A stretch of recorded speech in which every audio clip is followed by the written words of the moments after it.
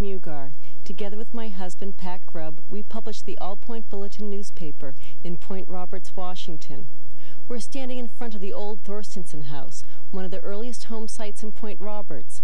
Recently, the Point Roberts Historical Society announced plans to restore the house and turn it into a museum to showcase items of historical interest. An ambitious project such as this requires the help of many people and a great deal of money. Today we'll be speaking to individuals who are working on the restoration project, as well as those whose lives were touched by this house in the early days of Point Roberts. We hope you enjoy it. We're looking at the original 1899 homestead of the Thorstenson family on the left and the 1913 edition on the right. I would like to read a brief excerpt from a book written by Runa, Helgi and Dagbjort's daughter, in 1975. In 1899, Helgi started building a new house, not far from the old log house. It was built of planks from the beach with tar paper and shingles on the outside. Wallpaper over cheesecloth on the inside walls made a very comfortable home. It was finished early in 1900 at the cost of $800, which was mostly for shingles, nails, finished lumber, windows and doors, etc. March 3rd, 1900, a baby boy was born. They named him Jonas for Helgi's favorite brother in Iceland. 1900 was also the year that Helgi and Paul became U.S. citizens, and with them, their wives and children. Helgi and Daga were very happy in their new home, and it was always open to friends and even strangers who happened to stop by. They were welcomed, and soon the kettle was on for a friendly visit and a cup of coffee. Fashion that they really didn't lend themselves. We now will talk with Shelley Damewood, representing the Point Roberts Historical Society. Of course, this particular house has not been touched since 1913 and retains a lot of the old charm that we were looking for in deciding to put our efforts into restoring a house. Can you give us a sense of how this home relates to the history of Point Roberts? Well, I think that it's probably been pretty well documented that this is the original Helgi Thorstenson home. And when he homesteaded here, he built this house in 1898, and this house in particular is specific to the point, and that it's built out of material salvaged from the beach, from the fish traps that were here during that time. And I think that is why this house is probably could stand as sort of a memorial to the early settlers, the Icelanders, the Danes, the Norwegians, and everyone else who came here in that early time and worked so hard to make this point work for them. Shelley, do you think the Historical Society will have the community support to bring about a costly move and restoration of the Thorstenson homestead? I believe that this is probably a fundraiser that will elicit a lot of support among all of the residents of Point Roberts. Certainly the people who have come here during the summers year after year after year since the early 1900s, and the descendants of the old pioneer families who have very strong ties to Point Roberts, in that they come up every year for the annual Point Roberts Pioneer Reunion, which is fun and a real testimony to how people feel about the point, because they have a wonderful turnout. And I think this project will really appeal to them, because the Historical Society feels that if we don't preserve these houses now, that they're going to be lost through development or just disrepair and neglect. And I would hope that we would have that kind of support from the community. How does the Point Roberts Historical Society propose to fund the move and restoration of the Helgi Thorstenson homestead? What we've done, we've charted a path of fundraising techniques, and what I found in some of my research is that you have to have broad-based community support, and we're starting to do that now and we're going to promote a series of fundraisers throughout the year to let the community know that we're serious in what we're doing. We will be doing some initial restorative work in trying to halt the decay that's probably going to happen now. We have a 2-year time frame, and what we're doing, we're going to have the initial fundraisers, and then we will be applying for grants from several of the private foundations. And this particular house, unfortunately, does not fall under the Washington State guidelines funds for historic preservation because it has to be removed from the site because of the land ownership. And in that case, we are kind of out on our own as far as getting the needed support from the community. And there are about 6 foundations in the state that will provide funds for museums and things like that. We understand that the house will showcase many of the Point Roberts historical artifacts. Could you describe some of these for us? Some of them come from the original home site itself. The Thorstensen family certainly has. They've saved and retrieved and restored some of the original furnishings from the home, and they have them, and they've indicated that they would be happy to see them reposited in the old homestead. There's farm equipment residing with some of the farmers from descendants of the farmers. Also, most of all, what we have are papers and archival materials and pictures from family albums that people would like to see in a place where everybody can access them. But people aren't willing to give them to the Historical Society unless they have a permanent home, and I can understand that. I certainly wouldn't want them residing in somebody's basement for 10, 15 years while the Historical Society gets its act together. But there are some lovely things, and people, 3 or 4 people have come up to me since this fundraising campaign began, and they said, "Oh, we've got some wonderful things, and we'd like to put them to give them to the Historical Society, but they're waiting until we have a home." So I'm really hoping that this particular project will see a great conclusion. Would you like to see a museum here in the history of Point Roberts? Surely, I think it would be great. Yeah, it would be great. Unfortunately, I haven't been here long enough to have very much information on what they're doing other than what I read in the Point. Oh, good. Well, then it would be very helpful to you. It would be great to have a museum. It'd be wonderful. I think it's an excellent idea. It'll be great for people to come and learn about Point Roberts, and I think it'll be dynamite. I'm really looking forward to it because I don't really even know that much about it, and I've lived here 3.5 years. Terrific. Yeah. Great. Well, we hope to see one here soon. Yeah, I hope so. That makes it equally important. And Brian Hart is a Ladner architect whose specialty is the restoration of heritage homes. We asked him about his background in restoration of historic buildings and his discussions with the Point Roberts Historical Society. My wife and I have been a resident in Ladner in 20 years, and we were involved in the heritage movement there pretty well from the time that we arrived in town. I was the chairman of the Delta Heritage Society for 5 years, and doing the research with that group, it's inevitable that we come across common history between the Ladner Delta development and Point Roberts. So we also had in those days some joint meetings with people who are interested in heritage in Point Roberts. So we got to meet a few of the people who were involved back probably in the late 70s and early 80s. My wife and I have also just liked the special character of Point Roberts, and we are frequent tourists to the area since it's not that long a drive. And we do sightseeing down here, and again, the quite large collection of fine old cottages and older buildings has always interested us quite a lot. Polly DeHaan called one day and asked if I could come down and help them pick one of 3 houses that might be a restoration project. When she told me which 3 houses were involved, it became pretty clear pretty quickly that this would be at least our first choice. And then we came down one day and took a look at it, and it was clearly head and shoulders above the others. Not that the others would not have been good projects, but this one just happened to have some extra special features that made it important. Well, let's go take a look inside.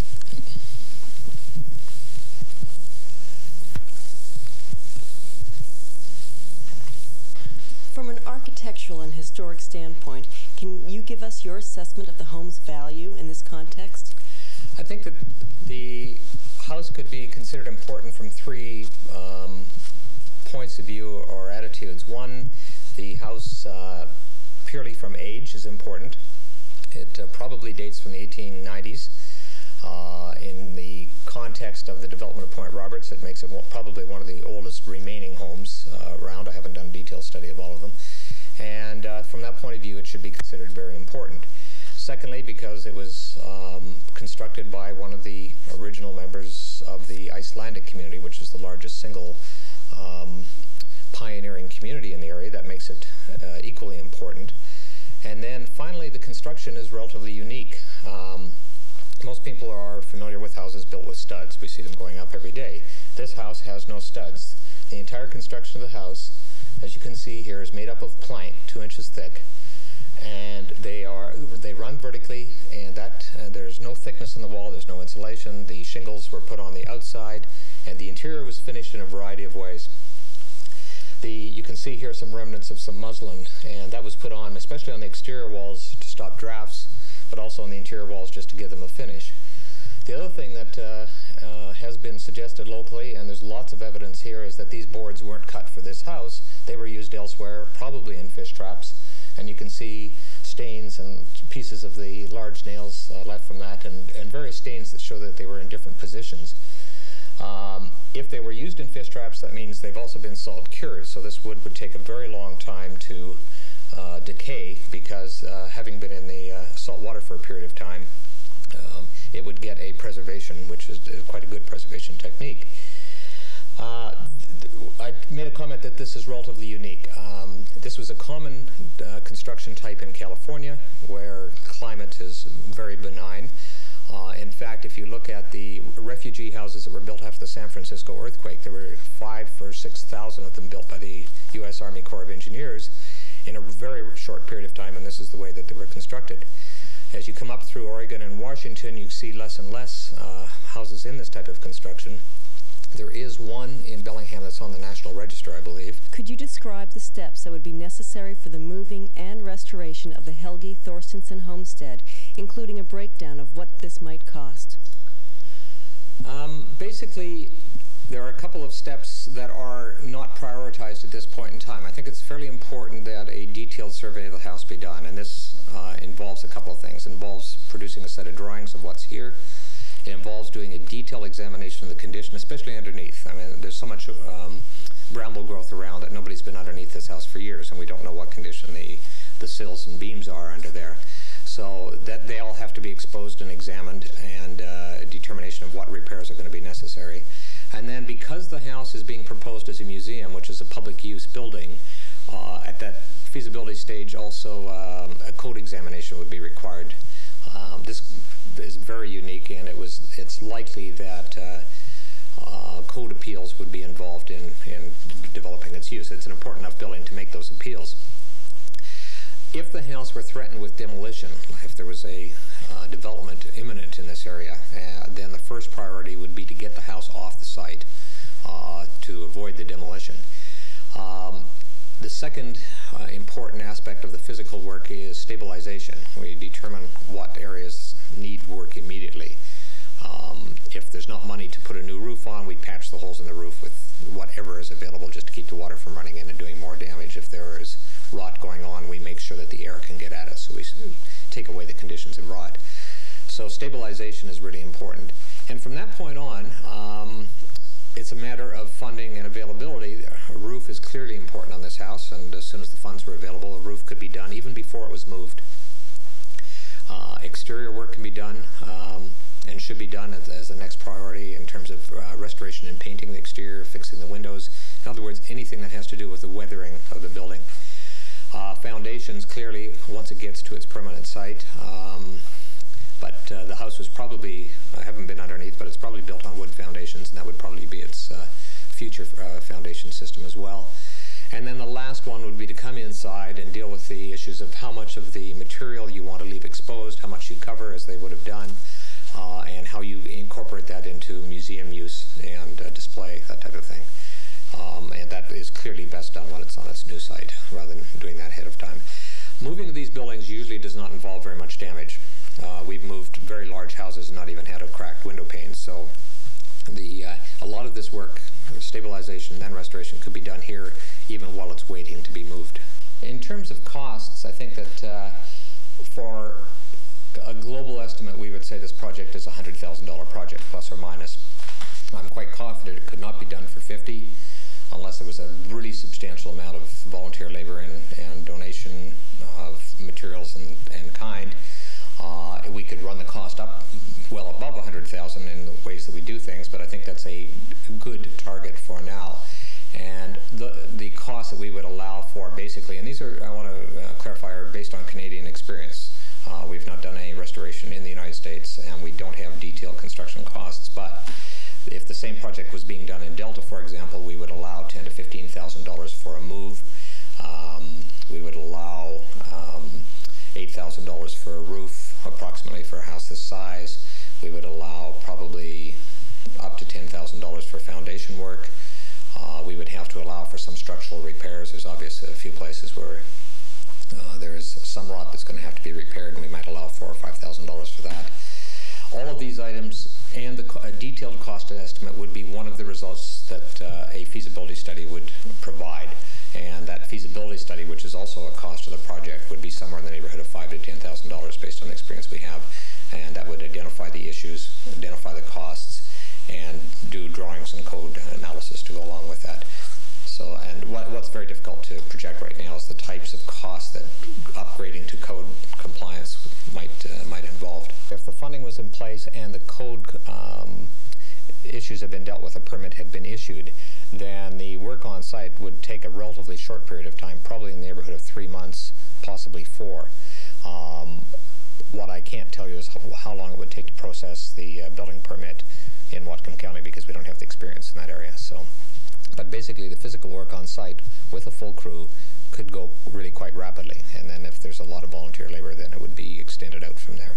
We've talked about the boards already. Over top of the boards was put a very plain paper as an original finish. Over top of that, the room was decorated, and we see this decoration elsewhere in the house, with photos and cutouts from early magazines. This particular one is a Seattle Post Intelligencer from September 18, 1901. And there are dates earlier than that in the kitchen as well. So it affirms to us that we've got the construction date fairly well tied down, and this is in the original portion of the house. Over top of that again is the muslin layer, so that was a later wall finish. And then what's been removed from this wall are several layers of wallpaper as well. So you can see the history of how the house was done, from plain paper to decorated to much more ornamental wallpapers later on in the history of the house. Part of the history of the house is also the history of the country, because this piece, and we're not sure entirely which magazine it came out of, although the rest of them were Women's Home Companion, deals with beautiful young women of the nation's capital, and included, it would be the equivalent of the debutante or the coming out, and included some of the people in here as the granddaughter of General Grant, the daughter of the Secretary of War. There's a number of people here, and those would be nationally important, not just locally. So it was kind of fun to get part of that history built into the history of this house. Well, it has a great history, this little enclave here, and I'm sure it would be interesting to most people. Yeah, that sounds like a good idea. It seems like you sometimes forget how there is history here. It seems like a new place. And there is a lot of history. Yeah, so I'd like to see that happen. Bob Thorstenson is the grandson of the pioneer Thorstenson family who built this homestead in 1899. Mr. Thorstenson, can you give us some of the history of the Thorstenson family homestead, when it was built, who built it, and anything you know about the structure itself?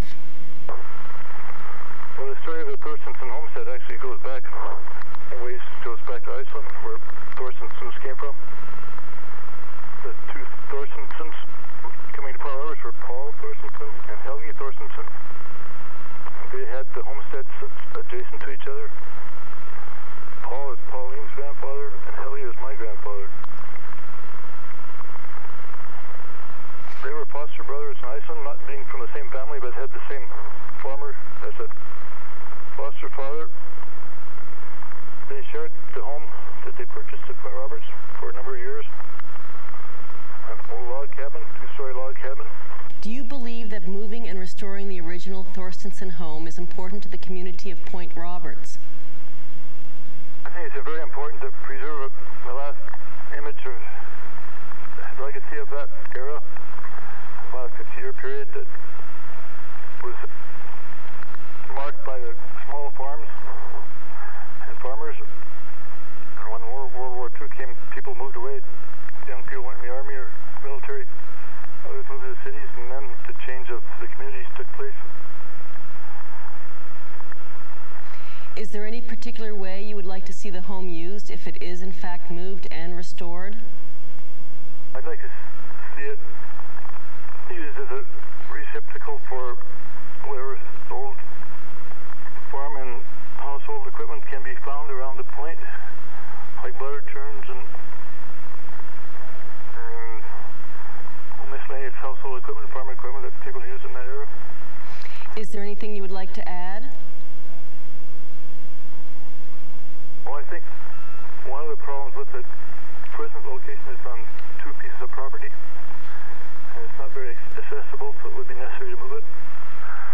It is very unique in structure because it was built by things that people found on the beach. The 2x12 planks were drifted ashore from the traps. The nails they extracted from the planks. And that house, in fact, cost my grandfather $800 when he sailed his fishing boat to Blaine to buy nails, tar paper, and shingles for the house. Everything else was found on the beach. Can you tell us how long your family lived in this home and give us some insight into life in Point Roberts during this time period? The Helge Thorstensen family moved into their new home in 1900. They lived there until my grandmother died, Gudgert, in 1941. She was 79 years old. Helge then moved into his daughter's home. People that had been stored. Her name was Runa. He lived until he was 85. He died in 1945. The addition was done to the house in 1913 when they had the expansion of the living room and upstairs area. Another interesting aspect of the home, the back of the house was a large building with carpenter shop, washing room, storage, and a large woodshed. Behind that was a root house where they were able to keep their food for the winter, apples and potatoes and things. Also, of course, in those days, everybody had to have a smokehouse to smoke salmon and mutton and bacon and things, hams. And that adjoining the house was an orchard that was planted with great forethought. It had all kinds of fruit growing throughout the season. So the final being winter apples that could be kept for the winter. Sure, I'd love to see anything to keep Point Roberts the way it is, you know, or the way it was. I've lived in Point Roberts all my life, so I've pretty much seen it go from a farming community to a big gas station. And from what I remember, I'd sure like to have that rather than this. You know, I'm a local business owner also, but I don't strive on that. I like keeping it somewhat sort of Point Robertsy. Here is Carl Julius, Point Roberts old-timer, who will share some of his recollections with us. But I came to Point Roberts when I was 6 years old. Actually, I came on a little ferry boat from about a 6-passenger ferry boat from Blaine to Point Roberts, and landed on the end of the dock in front of the reef and breakers on the west side of Point Roberts. At that time, that was a workable dock, and that's where the mail boat from Bellingham came in there every day, but Sunday, to bring our mail to Point Roberts. Anyway, I landed there when I was 6 years old at Point Roberts from Blaine. And my dad got a job working for Mike Whalen, running the work part of running a summer resort. Mr. Mike Whalen was getting a little elderly, and he was too much work for him. So my dad took over the farming part of it. And he made pretty good money while the 2 years he was there, so he thought farming, there must be pretty good money in farming, so he comes over to the west side of Point Roberts on the corner of Tyee Drive and APA Drive and bought 80 acres for $100 an acre. Of course, 21 years later, he still owed $1,000 on the mortgage, so there wasn't as much money in farming for himself as there was working for somebody else. Probably when I was 10 years old, Mr. Thorstensen, Logi's father, his name was Helge, was raising loganberries, and he hired the young kids to picked the loganberries for him. He shipped them to Bellingham on the mail boat, which took off every day from the end of the dock on the west side.